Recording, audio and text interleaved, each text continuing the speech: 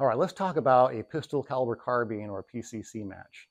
Shooting one of those in the morning, it requires the PCC and a pistol. I love the Kalashnikov, and you can see that I have my proper attire on for shooting the Kalashnikov type rifle. And this is great. It's a 30 round KP9 from Kalashnikov USA. I've had this in probably 20 different matches. It runs flawlessly every time. And I've got it suppressed with a very, very light titanium AB suppressors F4. Love this little guy. You can't even tell it's on there. It weighs like 6 ounces.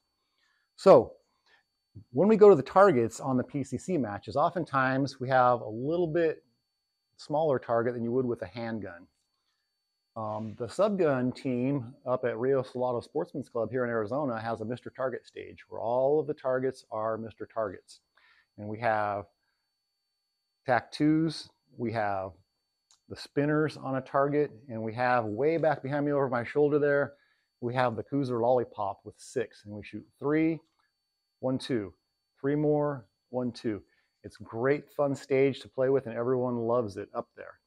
And so you have a mix of white faces with no flippers, technical shots like these little guys right here. That's not an easy shot to make at 25 yards.